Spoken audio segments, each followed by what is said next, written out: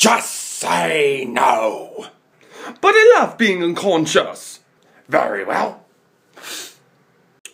Hey guys, welcome to this episode of Deadbolt Dragons In Memoriam. Today we'll be covering the man, the myth, the legend, especially for UK fans and for his lesser known roles in the deleted scenes of Harry Potter.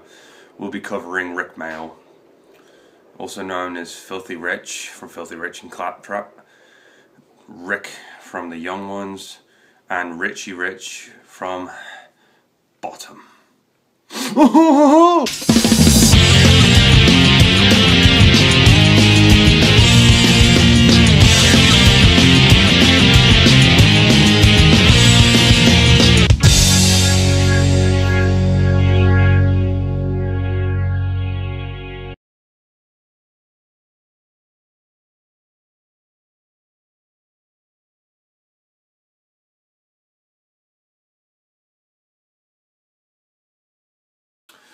So, Rik Mayall, The Young Ones, Bottom, Filthy Rich and Claptrap, the deleted scenes of Harry Potter. This man is multifaceted. He has done it all in comedy. He is fantastic. And sadly, last year, we lost him. It was a very tough day. I remember that day and I was like, I couldn't believe it. One of my comedy heroes had bitten the dust. And he wasn't the only one that year. He wasn't the only one last year who fell off the radar due to death. A lot of people got taken from us last year, and I'm by no means saying he was more important than any of them. I'm just saying he was more prevalent for me because of how much I enjoyed Bottom, how much I enjoyed The Young Ones, and how much I enjoyed all of Rik Mayall's work. How almost admiring I was of the fact that take this old, well, relatively older guy who likes acting immature and childish and just have this all-around charm to him like Rik Mayall had. Of course, as we all have pretty much figured out, that since Rik had his quad bike accident many years ago, he was never the same.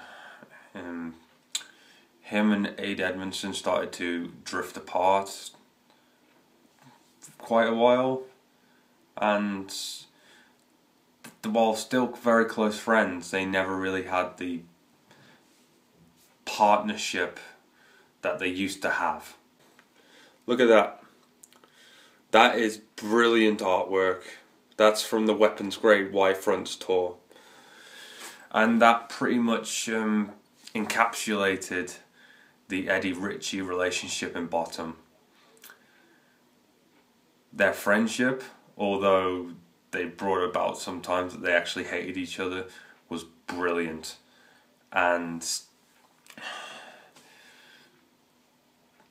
it was just mega slapstick humour, and Rik was almost the master of slapstick, dumbed down violence humour. And he proved that with every comedy that he has ever been in. There was a very small, Bottom-like reunion at a talent show that I think that Ade Edmondson was in, like sometime last year or the year before, where he was playing the Dying Swan. Rik comes out at the end and starts battering Ade Edmondson with a frying pan and everything and says, "Look, just die, will you?" And then batters him one more time and basically acts in all Richie fashion. And at one point there was planned to be a Bottom season 3 or 4. It's just Ade Edmondson backed out and it never got off the ground. But that's what Rik was really aiming for. But to Ade, it just wasn't the same. And that was a shame.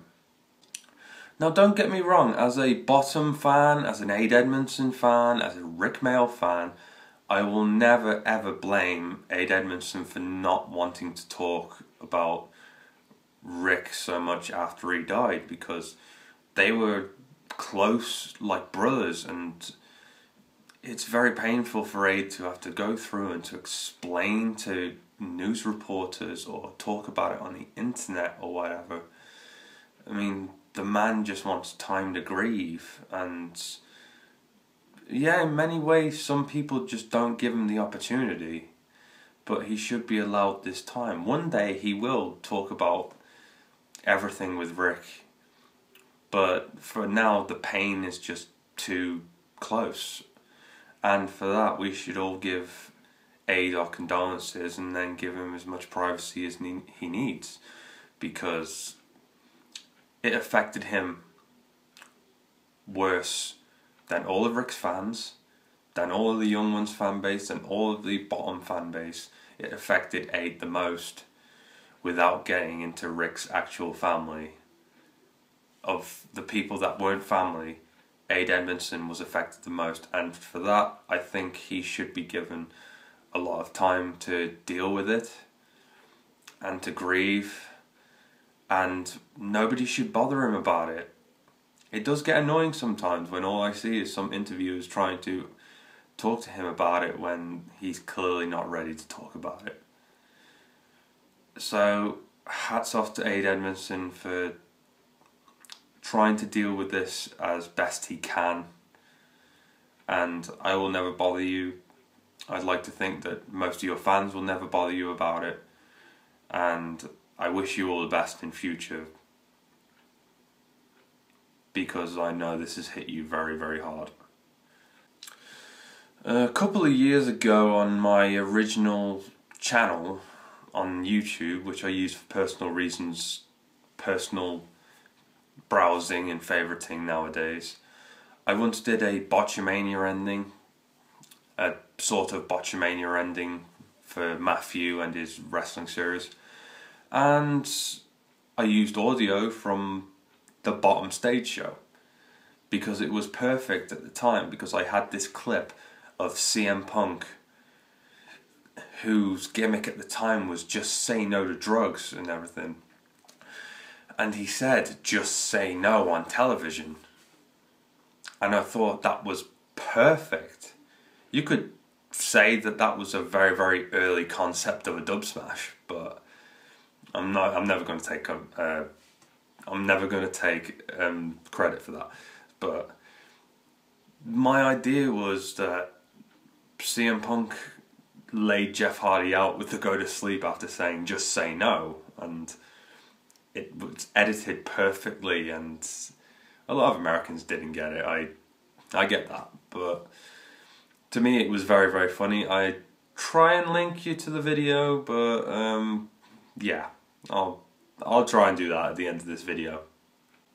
As you saw at the top of this video, Rik is very, very easy to try and impersonate, and I can't help myself sometimes, being a major Bottom fan and a major Young Ones fan. I can't help but try and imitate him, and that was one of my favourite scenes of it's the scene that I used for the Botchamania ending that I aforementioned in this video, and you know, that's something I will always remember from the Bottom Stage shows.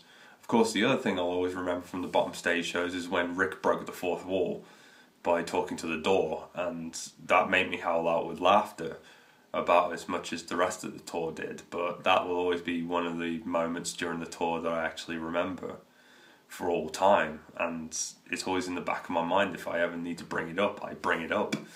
And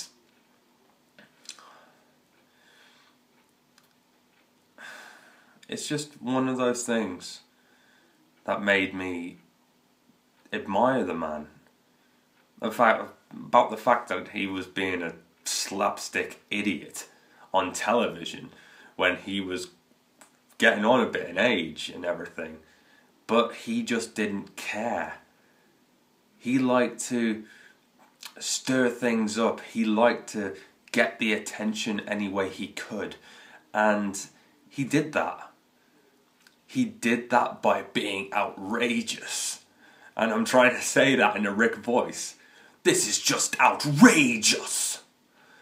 You know, that's not my best Rik Mayall impression, but, you know, I have so much fun trying to impersonate him that I could not say it in front of the camera for you guys. These days, the spirit of Rik Mayall is still kept alive.